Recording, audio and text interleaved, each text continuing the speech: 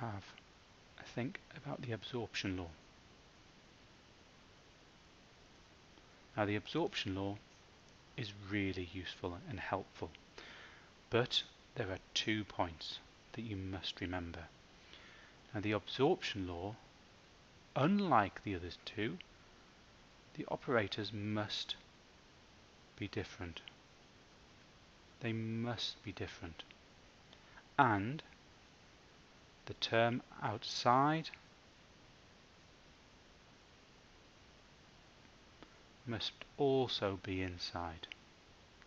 Must also be inside. So, if you remember, if I draw this out, an example of the absorption law is this. A and, bracket, A or B. And the absorption law says that that is equal to A. It also says, if I use a different example,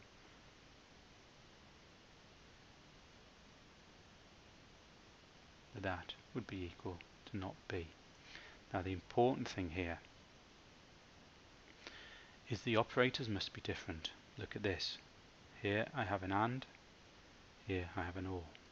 Here I have an OR, here I have an AND. They're not the same. The operator outside the bracket is an AND, the operator inside the bracket is an OR, in example 1. In example 2, the operator outside is a plus, which is an OR, and inside the bracket it's an AND. So the first rule is met. The second rule says the term outside must also be inside. Here the term outside is A. So I need to look inside the brackets and see, is there an A inside? There is. Here's an A. Therefore I can apply the absorption rule that says that is equal to A. Here I have the the not B outside. I also have a not B inside. Therefore I can apply the absorption rule. This rule you just need to recognize. You need to learn it and recognize it. So in what you're looking for, in nearly every case, it will be a fairly simple example in the exam, where it will be clear. You will have something outside and something inside, and the operators will be different. So you need to watch out for that. Now, what I'd like you to have a quick think about, I'm going to write some examples,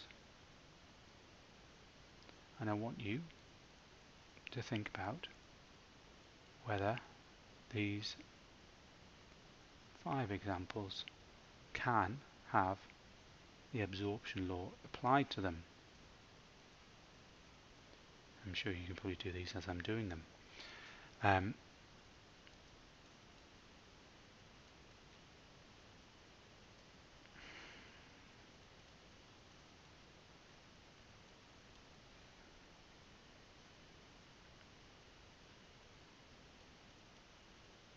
So, have a quick look at those, maybe pause the video, and come up with an answer for each.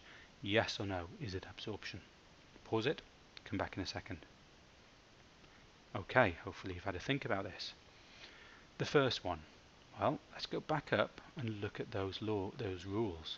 The operators must be different, and the term outside must also be inside. So, let's have a look. The operators must be different. That's an OR and that's an AND. Rule 1, fine. The second part is the term outside must also be inside. That one and that one, so that's fine. So that is an example of the absorption law. Might not be the best example because there's an identity there, but anyway, quicker than doing that. Here, are the operators different? That's a plus, and that's an OR, and that's an AND. Fine. Is the term that's outside not C also inside? No, it's not. There's not C outside, but it's C inside. So that is not an example of the absorption law.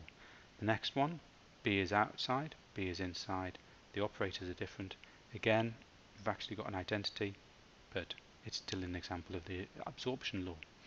The next one, the operators are not different. They're the same. This is a plus, this is a plus. That's not an example of the absorption law. And finally, not C outside, not C inside, and the two operators are different. So that is an example. Hopefully, I hope, you got that without too much trouble. Right, the final law is the distributive law. Now, the absorption I'm going to come back to at the end, and I'm going to show you a proof after we've done the distributive law, just as a quite nice example of the distributive law.